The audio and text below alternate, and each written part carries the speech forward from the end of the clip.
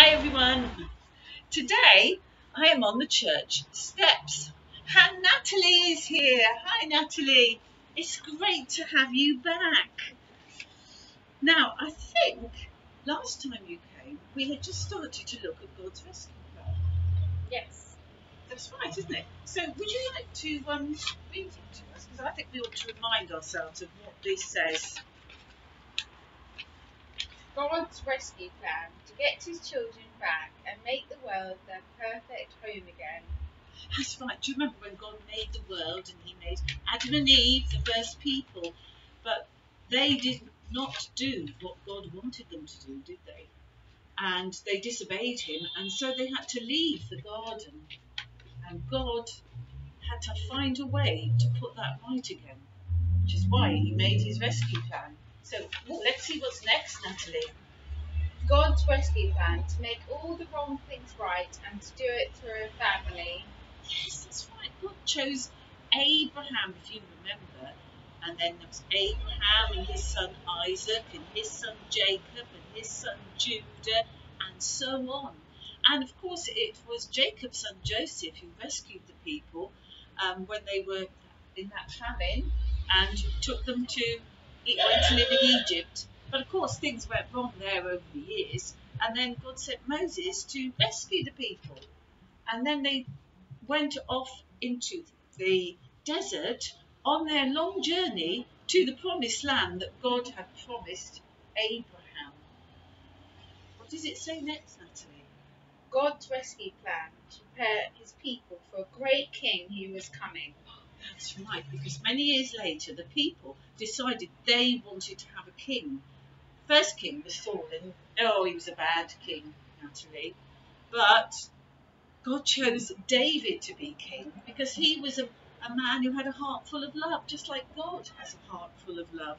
And he was going to prepare the people for God's rescue plan, the time when God was going to send a greater king to rescue his people. What's next, Natalie? God's rescue plan to rescue his people, not to punish them, to wipe away every tear from every eye. That's right, because there were lots of kings after David. Some were good, some were bad. And then, as we heard last week in the story of Daniel, it was a sad time for the people, Natalie, because they had been captured and taken from their own land to a far-off country, Babylon. And, well, it was really sad for them, but God hadn't left them because God was going to rescue them. Now, there was a man called Nehemiah, and he'd heard that the walls of Jerusalem had fallen down, and he was very sad about this. So he went to the king to ask him if he could take some people to go back to Jerusalem to rebuild the walls. Well, God made the king say yes, and off they went with Ezra the priest. Now, this one day, Ezra gathered the people together and he got out the book of the law, which contained all the rules that God had given Moses to give to the people when they were in the wilderness. As the people listened and they heard the rules, they realised something. They realised that they'd not been keeping these rules. They had been cruel and selfish, and they were not living as God wanted them to live. And when Ezra looked, they had tears in their eyes, and there were tears rolling down their cheeks. We've blown it this time, they said. God is going to punish them. They thought that's what God was going to do, but they were wrong. They didn't realise that God was going to rescue them. Now, they could have had a clue from Ezra's name, which means help is here, or even Nehemiah, which means God will wipe away every tear, just like what it says in the plan. So they could have had a clue with that, couldn't they? But they didn't. And so they were feeling very, very sad. But Ezra closed the book and he said, let's have a party. So they did. It was a week-long party, a very long one.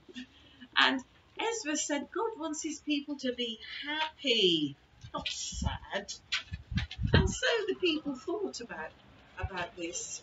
And they listened to all the wonderful stories that Ezra told them of how God had looked after them. All the things we've talked about as we talked about the rescue plan.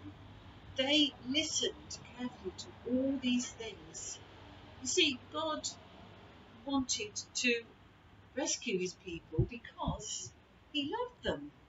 He never stopped loving them. He never gave up on them, even though time after time and over again they did the wrong thing.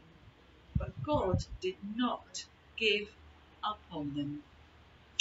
And, well, the time was coming when God was going to send the rescuer, and they needed to get ready.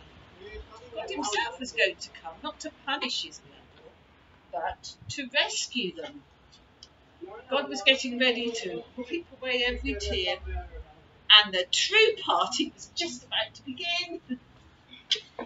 Oh, I think it's so amazing, God's rescue plan, don't you, Natalie? Yes, I do. Yeah. And what does that story teach us, Sandy? Well, do you know, I think I am going to give us an example. We're going to pretend, right, Natalie, I want you to pretend you've got the biggest, sparkliest ring on your finger, all right?